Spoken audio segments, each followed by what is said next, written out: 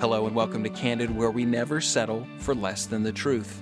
I'm your host, Johnathan Youssef. Each week, we'll tackle tough issues, answer your hard questions, and take a candid look at the Christian faith.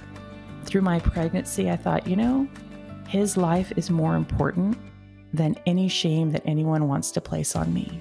I'm Christian, and as much as you hate to hear that, I'm gonna scream it. And actually, it makes me rejoice that I have put my saving trust in a God who I cannot condense down to something simplistic. What is their gospel then? If you're taking the atonement away, you're taking any kind of sin separation from a holy God away, what is their gospel? For the 20 millionth time, someone explained to me who Jesus was and what Jesus did. And at that moment, God revealed to me the truth that Jesus Christ died for sinners, of which I was the worst.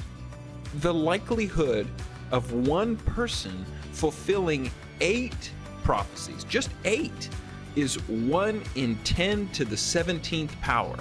And yet, Jesus fulfilled hundreds. The more I pursued God, the more my eyes were open to the deprivation of the life I had thought was right. It is the very temptation that Satan brought to Adam and Eve in the garden is the very one that he's using today in many a church. Everybody is disappointed in their marriage in some way. The question is, what are you going to do in the face of that disappointment? And he said, Ashley, you have one chance to tell me the truth, and if you lie to me, I will walk away. And so as you watch states turning red and blue this evening, I hope you remember where your true hope is, the Lord Jesus Christ.